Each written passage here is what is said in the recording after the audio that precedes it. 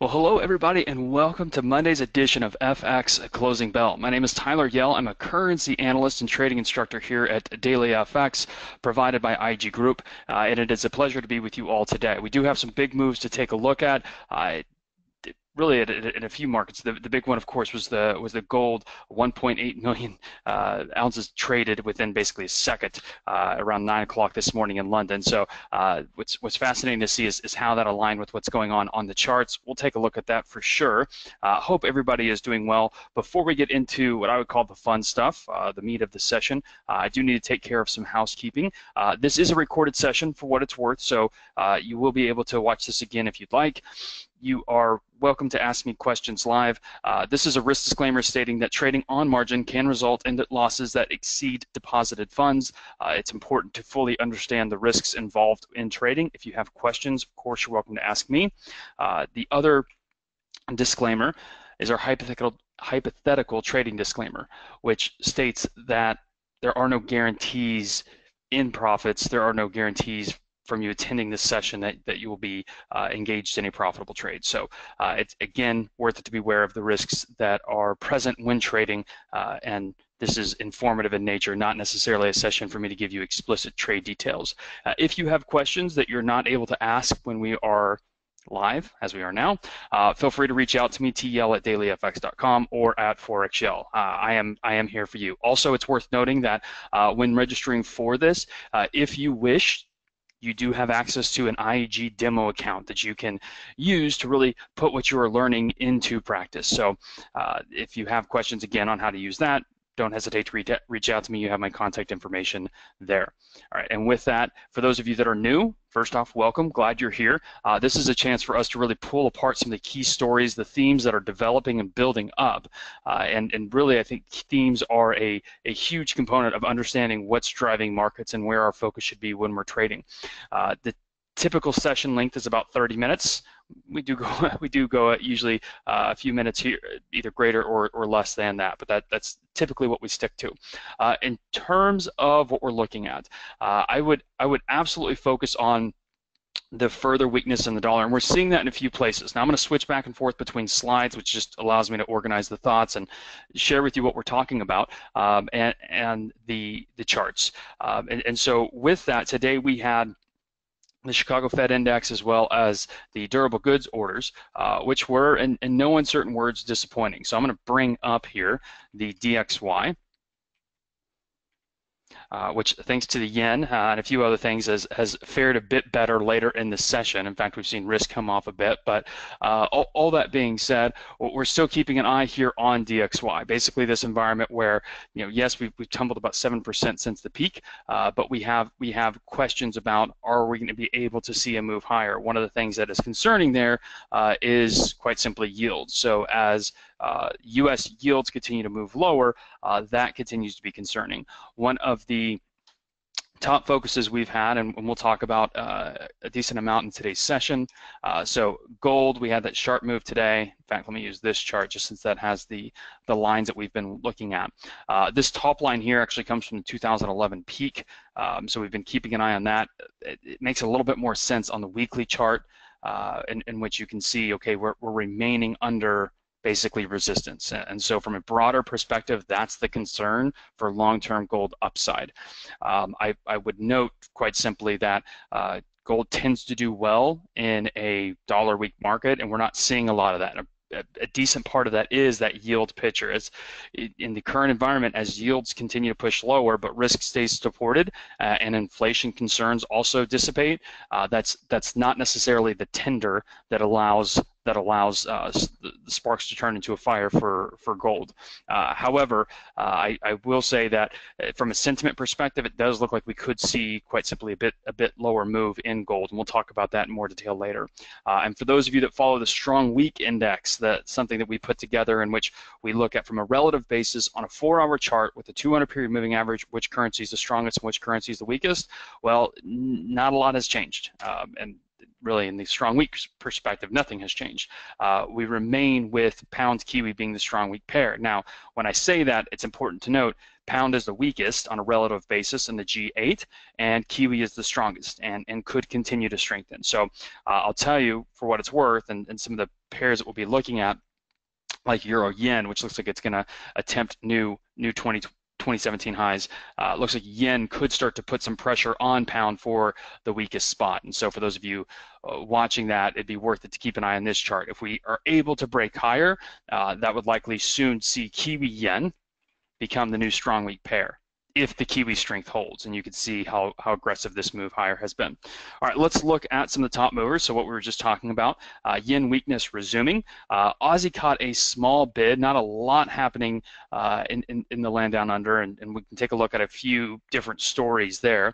But all that being said, when you look at the commodity currencies today, Aussie's done has done better than most. It's been a pretty quiet day all in all in terms of G10 FX stripping out the yen. So yen's been the big mover, but all that being said, keeping an eye here, let's also go to pound Aussie. So we've seen some Aussie strength. Pound Aussie is basically sitting right there in that environment where we could be working on a breakdown lower, which to me is one that I would personally like to see. Let's go over to commodities. So oil.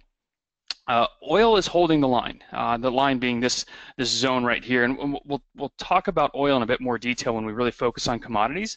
But what I would share with you guys is that we have seen net length go to 11-month lows when we looked at the CFTC data, and we'll show that in a moment. But we don't have positive fundamental data. From an oil standpoint, Baker Hughes showed the 23rd straight weekly increase of new active rigs, and it still seems to show like we have an environment that's going to encourage hedging from E&P producers, meaning that anytime the market props up, they're going to sell trying to lock in that price from a hedging perspective. So there still seems to be quite a bit of negative fundamentals.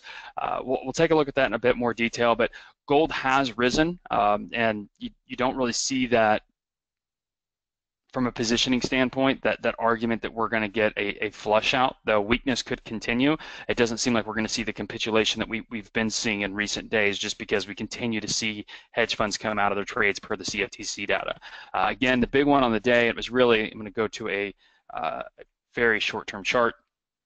It was this one, in which we saw, again, 1.8 million ounces traded in 1 minute. So very, very aggressive move. And on that, you had a lot of people really scratching their heads, trying to figure out what happened. Why was there a plunge as 1.8 million ounces, was traded in 1 minute? But all that being said, it sunk like a stone. You can see here we're basically moving sideways, and from a trend perspective, if you're somebody that did not have access to see fat fingers or whatever, you would note, okay, this has that feeling, this has that look like we would call it a third wave in Elliott wave terms, a kind of choppy continuation pattern here, or consolidation pattern, which would likely favor continuation to the downside. So dollar has been roughly stable. Though the data has remained weak, the Fed has kind of supported the dollar, for lack of a better word, by policy talk continuing to support what's going to happen in the next few years.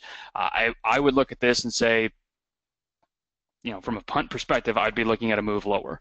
Not a trade recommendation for myself, Daily FX or IG, but I would anticipate that next big move being a move lower in gold, just given the environment we have. And then copper's been roughly flat. And then also, so we took a look earlier at the TNX. No, sorry, it's 5-minute charts. That's why it's so choppy.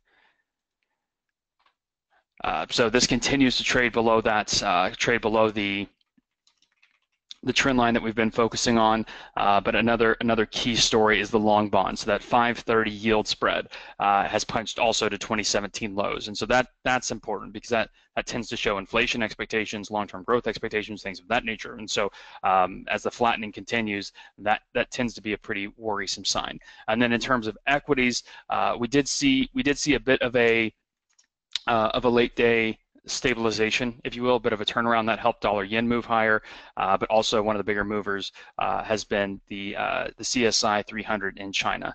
Let's see if I can get that on here. Not very clear there. So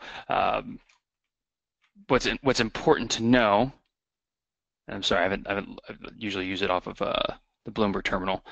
But what's important to note is that over the last 3 days, we've seen a little greater than a 5% increase in the CSI 300.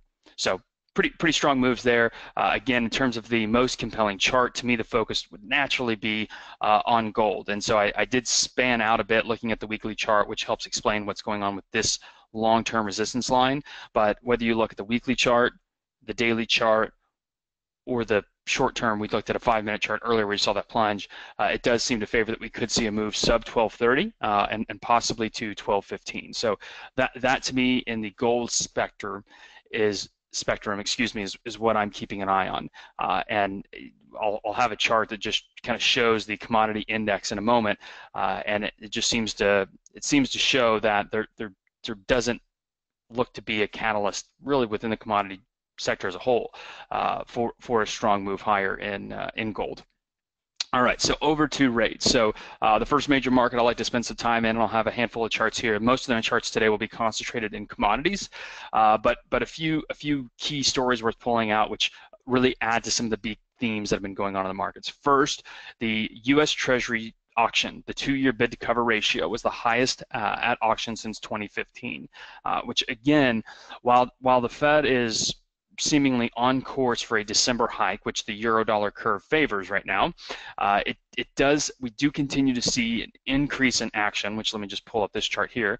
So an increase in action in indirect bidders. And so that's what you see here. This purple bar is indirect bidders. Indirect bidders basically being are non-banks. So, maybe pension funds, mutual funds, but what we're seeing here is people basically that have access to other markets are grabbing the yield that is currently available. So pretty aggressive bid to cover ratio and tends to show the demand that reach for take the yield that's given now. And in a sense, as you get a flattening yield curve, it makes sense that that's where you'd want to be basically on the front end. Because it's showing longer term doubts, and so all that being said, seeing this 2-year auction result does make some sense. Now, also I think a bit discouraging, but it makes sense also just seeing what we've seen. And if I pull up that TNX chart again, so the TNX chart is the 10-year note yield for the U.S. You could see here just this lack of volatility. It's been very trend focused. It's been lower, but the volatility has been very low. So this chart from Bloomberg, courtesy of Bloomberg, you can see here how low the volatility is. We're basically at 2006 lows in terms of monthly ranges. So all that being said, it aligns with what we were talking about recently when we said, listen, financial conditions right now are pretty favorable for the Fed to continue hiking. What I mean by that is while there are arguments for a policy error in the making, meaning quite simply there doesn't appear to be the growth down the road that's supporting the optimism the Fed has, you could make the argument that because conditions are so easy, they're getting free hikes, which is a phrase I've used before. Also, so when I use the term flattening, for those of you that are not familiar with it, it's an argument that basically says if you look at the yield of the front end of the curve versus the long end of the curve, or you sell the front end and then you buy the long end, what are you looking at? As that flattens, that basically makes the argument that yes, that there's some steam happening right now, meaning there's some momentum going now in the front end in the short term, but longer term there's a lot of doubts. And so that's what we mean when basically the spread between a short end yield, short end fixed income product or sovereign bond and a long end fixed income product or bond, when that yield compresses. And so I mentioned earlier the 30-year U.S. yield is at year-to-date lows. There's this global yield grab going on, and the reason why that tends to go on is concerns. We've also talked about, I think it was last week, but the Mexican yield curve has inverted. The 1-year yield is higher than the 10-year yield, right? And so that shows that, once you start looking out, there's not a lot of confidence. There might be confidence now, but there's not a lot of confidence. China also had a 1-10 inversion, where the 1-year yield was higher than the 10-year yield. So it's something that, while in emerging markets you could say that shows some confidence, on the other end you could also say that shows a lot of doubt in terms of future growth. So that's really the key thing there, and this is basically the Bloomberg the Bloomberg signal, which is U.S. yield curve 5-year, 30-year. So I know it looks like a cat walked on my keyboard, but that's what you're looking at there. And then again, the weak inflation themes persist. So let me go over to. Oh, I think it's in the commodity. It's in the commodity. So it'll complement what we looked at commodity. But basically, the inflation components continue to be falling away, basically running right through our fingers. All right, so we did have that, what looked to be a fat finger trade. Again, very, very aggressive, very aggressive move in a short period of time, which brought that drop down in gold. Now, again, shocks tend to happen in the direction of the trend. That's something I've learned time and time again. Whatever zone you want to take on, usually when you see a shock, it's not at the top of a move. It aligns with what's happening already. So that being said, take a rather obvious example, if you will, 2008, right? The market peaked in 2007, fall of 2007, was going down, concerns, and then 2008 came as basically a wave 3. We didn't hit that wave 5, if you will, basically until Q1 2009, and then the move higher. All that being said, shocks tend to happen in the direction of the trend. So if this was an in direction of the trend shock, that would argue that the trend will resume lower for gold. So that was my takeaway for what it's worth with that quote-unquote fat finger trade. Also looking at crude oil. So you can see here the number of short positions is increasing pretty aggressively, highest on year. So what this is showing, you could see that the bars here, these bars quite simply are the price, the futures price. So it's WTI futures. The white line, as you can see, is per CFTC, the short positions, so aggregate short positions. And they're rising. One of the reasons why they're rising is because supply is not stopping.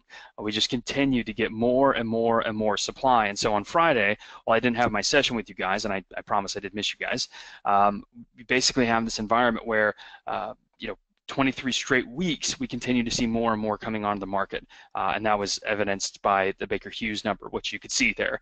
Over the last year, we have gone from 341 to 758. So just this, about 120% increase. This is the inflation component that I was wanting to share with you guys earlier, and I'll go back to the slide with the key stories. But so this is taken from the terminal. It's not a very good picture, but what it basically shows is it shows how really we're seeing some positivity in precious metals, others in livestock, but outside of that, agriculture, energy, industrials is also trying to hold to some of its gains from earlier in the year. But all that being said, you could see agriculture and energy, which are two huge inflation components, are just continuing to fall back further. So this is showing you basically that sucking sound, which is the inflation forecasts. All right, so back to this slide. Appreciate y'all's patience with me. So one of the other things that have been in focus, when you look at the junk debt market, naturally it's being cheaper to roll over money. We were talking about the flattening yield curve, which basically means that the reference price, the reference cost of rolling over debt is getting cheaper when the yields drop. So that's helpful. It definitely gives more breathing room to companies that do not have good margins.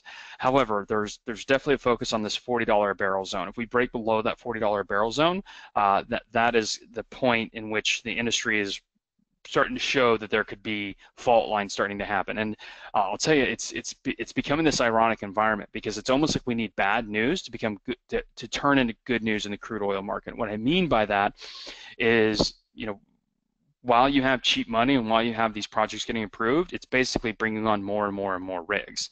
And even OPEC seems to be pretty confused by what's going on. But all that being said, we do not have any types of shocks that are taking oil off of the market, taking supply out of the market. And so that's why it seems like we could continue to have a decent amount of pressure in crude. And while we are getting a bounce, again, we saw short positions are rising. We're seeing supply is rising.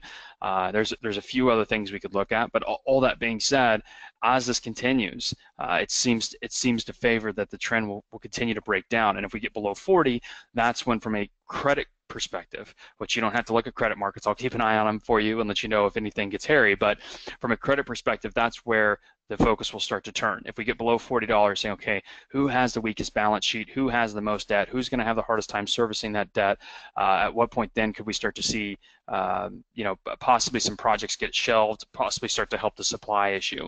Now, for what it's worth, typically in these environments, when there is a bankruptcy or anything of that nature, because of the type of assets that are involved, for what it's worth, typically there's just a new name on the rig, and so the asset keeps producing. So that's again, it takes a while for these to turn, and so it's not necessarily going to be a V bottom, I don't think, at least, but it's worth keeping an eye on that. If we do start to get a move below 40, longer term, that could be one of the better things for the market in terms of stability. But right now, we're getting so much supply coming on, it's pretty difficult.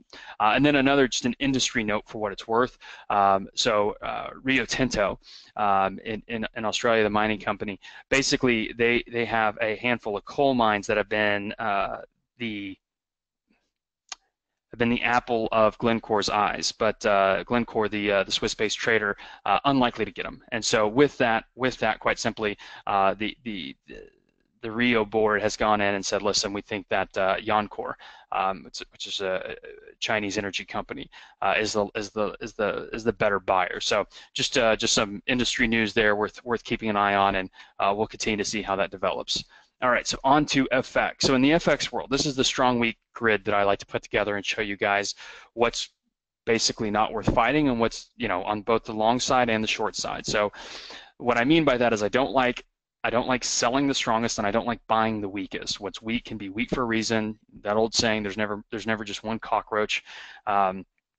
And same thing on the inverse, on the strong side, there tends to be multiple threads to the strong currency story, meaning there's more going on than just one post as to why that currency is strong. So New Zealand dollar remains strong. You can see there at the top of the board is commodity currencies. I know that might seem odd based on what we're showing you from earlier, but that's where the yields are from a sovereign perspective. That's where the yields seem to be the strongest, and so we continue to see flow into these commodity currencies. So we didn't spend a lot of time with dollar CAD. Dollar CAD, and we'll talk about this specifically in the FX section, is really, to me, at a favorable point for a breakdown. What's been fascinating is the strength that we've seen as oil has gone into a bear market, because you think, well, the correlation isn't clean. I'm going to throw an overlay for you. I'll take off Ichimoku so you're not looking at so many things that your eyes start to cross.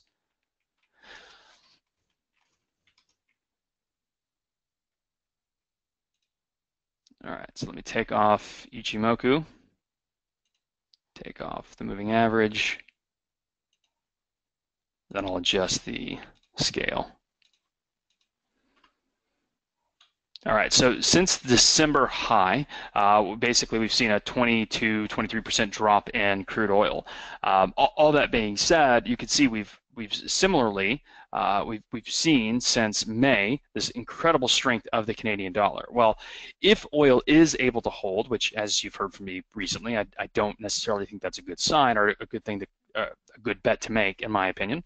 But all that being said, we have seen strength in the Canadian dollar, a currency that is historically correlated to oil, as oil has gotten sold off aggressively. A big part of that has been the optimism the Bank of Canada has shown despite despite the drop in energy. And we've even heard Poloz, the governor of Bank of Canada, come out and say, listen, rate cuts we did in years past have done their job. They've allowed the economy to have some flexibility. Well, this week we're going to have another senior deputy of the Bank of Canada, as well as Poloz, speaking in Europe on, I believe, Wednesday, and so we'll get some more signs as to their confidence. Now, we had basically mixed signals last week in Canada. So on Thursday we had retail sales, which showed that for the first half of the year, retail sales was off to its best start since 1991. Then we had basically weaker inflation data, but again, that's not a Canada-specific phenomenon. We're continuing to see weak inflation data. A big part of that, as I just showed you, is the agriculture and the energy. Excuse me. So, does it mean that we couldn't hear tightening statements or hawkish statements from the Bank of Canada. And if we did, as I've mentioned before, my concern from a technical perspective is whether or not we're going to break this channel. Because if we do break this channel, that to me would open up the argument that we could start to see a move sub 130 and potentially be a continuation of this aggressive move down from a pattern perspective. All right, so let's go to some of the key stories. So again, while dollar has been a bit supported, we did have further weak data with durables and Chicago Fed Index. There's also concerns that as we get into quarter-end selling, given the strength of U.S. equity assets and U.S. Treasuries, that is, if you get basically rolling out, this is called quarter-end rebalancing. Naturally, quarter-end, month-end are going to happen at the same time, but all that being said, we could get some quarter-end rebalancing that keeps USD selling pressure on. So to me, that's worth keeping an eye on. Not a lot of technical argument there, but when looking at that quarter end, you basically say, okay, globally, what assets are the strongest? Where has money been attracted to? The lower yield shows us that's happened in the U.S. The higher stock shows us also that's happened in the U.S. over the last quarter. And so as international accounts look to sell out, balance those accounts, that could lead to some dollar selling. So that's worth keeping an eye on. Again, mentioned earlier that we do have Bank of Canada speakers on deck. It's worth seeing if they basically look through the weak CPI and focus on some of the strengths elsewhere, or if they do pull back. Either way, that could lead to some CAD volatility. And then this is one that I've been focusing on lately, which is dollar MEX. And so dollar MEX has just recently broke below the first target on this breakdown. So you could see we basically took out this one-year trend line, and in so doing, look to have this nice setup here. So I like the dollar weak story. I like the EMFX selectively strong story. Again, it's that global grab for yield theme. But all that being said, let me throw up Ichimoku just to complement what's being shown on the chart.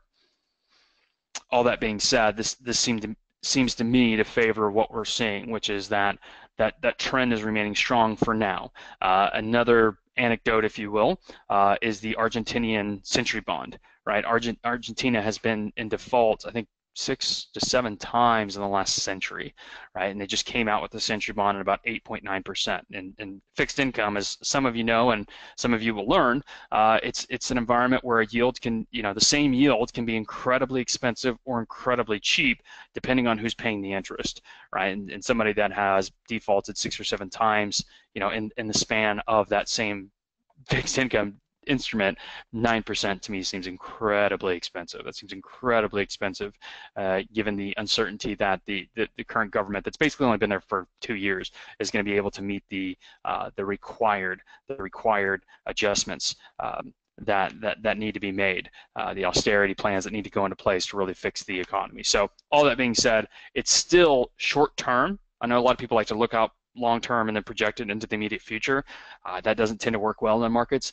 Short term, it tends to show that there is this just quite simply very favorable risk on environment, which I think is going to favor MEX. And quite simply, when MEX does well, yen typically doesn't. Now, when yen doesn't do well, it tends to be more of a risk on environment. So while we're keeping an eye here to see if we can break above the cloud, again, the ones I'm watching, Euro yen, Kiwi yen, CAD yen. So these to me are ones to be watching, because if equities get their footing, then that could be a setup that we start to see yen weakness resume. Again, when we had the Bank of Japan speak recently, they basically forfeited the right, call it what you will, forfeited the option to discuss tapering, which was seen as a dovish outcome.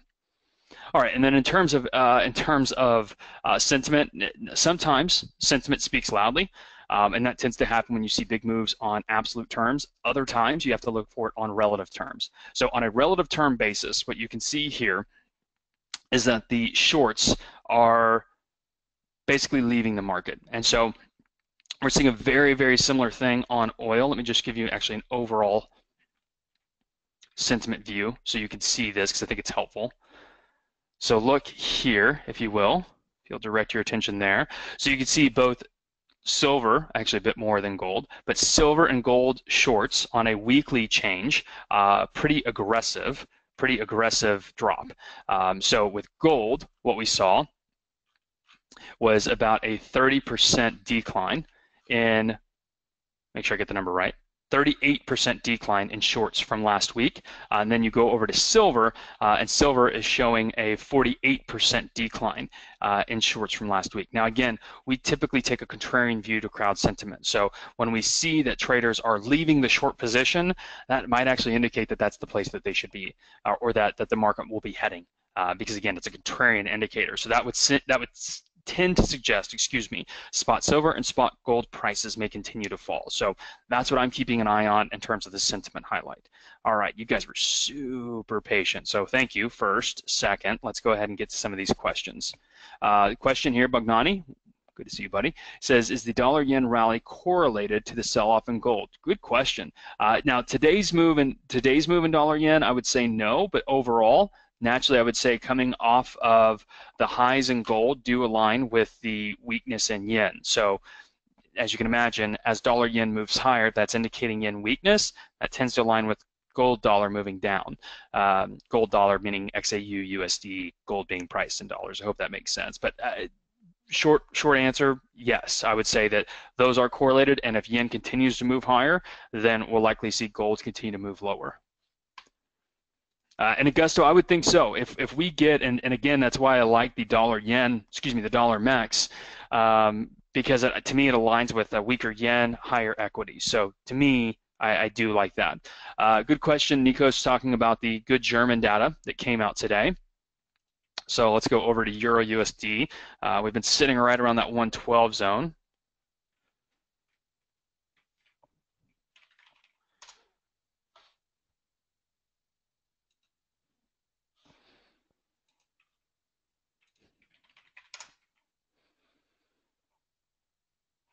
All right, we've come off a bit here. But yeah, so let me go to a shorter term. And as I showed you earlier today, we did have some dollar weakness, which quite simply was met with some dollar strength. So on this to me is still in an environment where we don't have a lot of encouragement short term. Longer term, I still like euro. I think euro could see a move higher, similar to we saw a move higher in dollar back in 2014. So while dollar is looking up short term, I still like euro. And I'm going to go back, I hope you don't mind, I'm going to go back to that strong week chart, mainly to make the argument that because I like euro, doesn't necessarily have to be euro USD.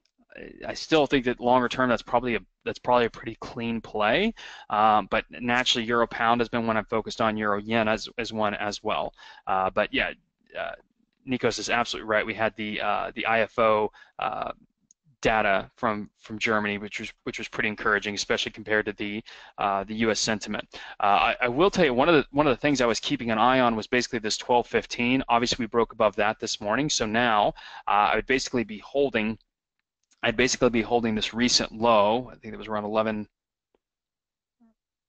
Okay, I guess it's right around 112. I thought it was around 1190, 1195. But all that being said, so this let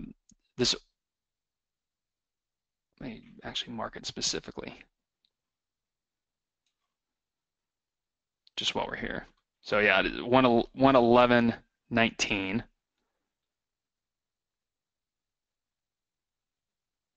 111.10 down here. So we'll continue to keep an eye on this, but if we can hold this support, that would be one of the first indications that says, okay, we could be making a move higher. And naturally, what I've been wanting to see was, given this sharp rise higher, and again, we talked about euro yen earlier, we're seeing these impulsive setups in other euro crosses as well.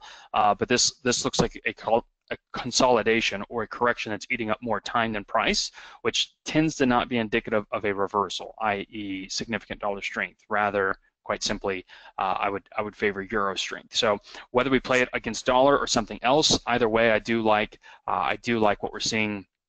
I do like what we're seeing here.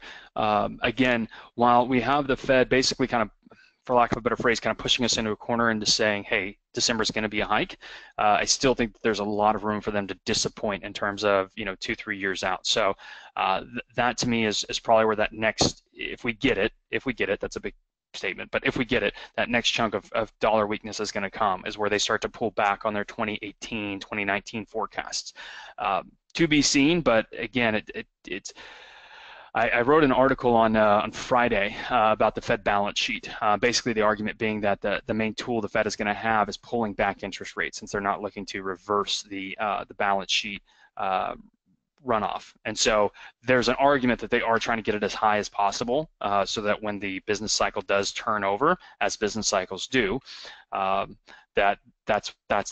that's the bullets they'll have in the gun, is interest rate cuts, since they're not going to have the balance sheet flexibility they've had in times past. All that being said, I do think you have an environment where short term we're getting a bit of resistance in terms of continued dollar weakness, but I think you have the longer term environment that favors, again, in my view, Nico's pretty significant euro strength. Does that make sense, buddy? I hope that helps, and I hope it's pretty clean. I mean, we continue to see this choppy sideways move, but I still like that view for longer term dollar weakness. And so, Patrick, I hope that helps you as well. All right, guys. So with that, I'll be back tomorrow. Went a little bit longer, but had some catching up to do since I was out on Thursday or Friday, or at least didn't hold a session on Thursday and Friday. But nonetheless, I hope this was a helpful session. It was recorded. I'm hoping to put this in an article format today. I'm just due to some other constraints on my schedule. I'm not sure if I'll be able to, but if nothing else, it's a recorded session. I'll make sure that it gets put out into our YouTube channel. If you guys have any questions, would love to hear from you. Always enjoy talking markets with you guys. Trade well. Talk to you tomorrow. Keep your heads up. Take care, guys.